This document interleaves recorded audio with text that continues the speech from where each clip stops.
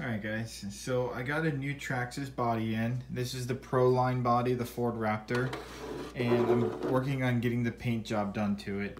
So what we have is we have a Cricut machine that is able to take a decal and create a vinyl sticker. Okay, so I created the Empire Strikes Back sticker, and I taped off the bed and the windows, and created a Star Wars sticker for the back, and created a Vader helmet sticker. The Vader helmet sticker on this Ford Raptor body with all these transition lines is very difficult to get it to go in. So it's not square, it's not even. Like you'll see this corner's lower, this corner's higher. So it's a little bit tilted. Getting it to stick in with the transfer tape was exceptionally difficult to do. When I go to spray it, I'm gonna have to make sure that all of these little areas, any little overspray that gets in it, I'll have to fix it. So I'll make sure that it's nice and flat when I go to actually spray the colors when they come in. But to give you guys an idea of what we're looking at. So we got the Empire Strikes Back on both sides. And now what my plan is the bed in these sections. I'm gonna make that look like carbon fiber. I'll kind of talk about that a little bit later once I've got the paint job done and how I did that and how it comes out.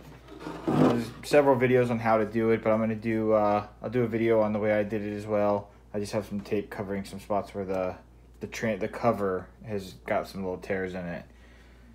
So that's what it's gonna look like when it's done. I'm gonna do yellow. I'm actually gonna do yellow on all the logo stuff. I'm gonna pearl the body, and I'm gonna spray the body black, and all of that will be all yellow. The carbon fiber in the bed. So I think when this is all done, this is going to come out to be a very nice looking body for my X-Maxx. This is an X-Maxx body, and it is the Ford Raptor body. Now I also have this light bar from Proline. Oh, let me get it in the camera. So that'll sit right up top somewhere like that. I think that has the mounts and everything in it.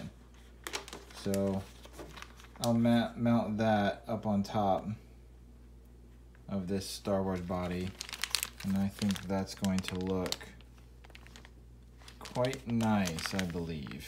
So there's the part number. Sorry, let me get it back in line. I think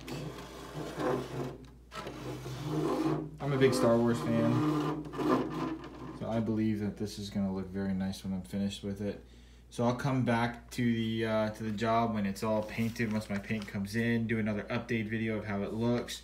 I'll talk about what I did with the carbon fiber, how it comes out. And if you guys like that, I can do another video on how to do it at some point. No changes on the rustler or the slash. Haven't really done a whole lot there. I just picked up some batteries for the X-Maxx, and you know, I want to get the new body and kind of get it ready to go for some bashing and stuff. I did pick up, I haven't tried them yet. Let's see here. These little washers, okay, these little washers go down in all the little spots. I have these covered for the overspray.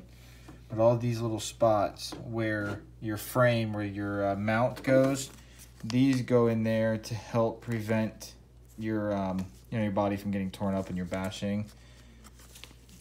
I think I just got them on Amazon. I'm not sure. I think they were only a couple dollars. Not going to be putting any of these stickers on it. You know, maybe taillights and headlights, but none of these stickers are going to go onto it, because we're going to be all decked out in Star Wars. And Empire Strikes Back is my favorite Star Wars movie, so that's what I had to do.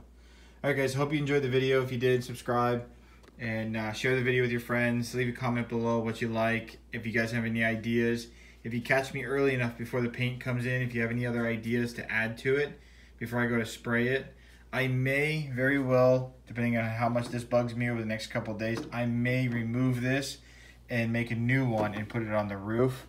But I really like the idea of having the Vader helmet on the hood. I think it looks really cool. But like I said, making it square and making it even was very difficult. I think if I would have put more time into it, I probably could have pieced it together instead of instead of trying to get on as one logo, which I think is where, you know, it really made it difficult. But with all of these transitions and stuff, it's just, you know, it's very difficult to get that to lay in there and get it to go straight. I tried and tried and tried, and it's still not even. I mean, there's, if you can see, there's like imperfections. So I know I'm going to get some overspray under it.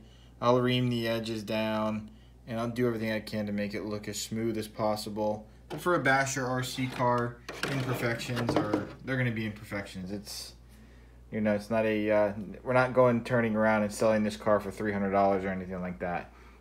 But if anybody is interested in having a job like this done, let me know again, and I might even be painting some Star Wars bodies and stuff, doing some similar stuff like this, getting them and turning them around and selling them.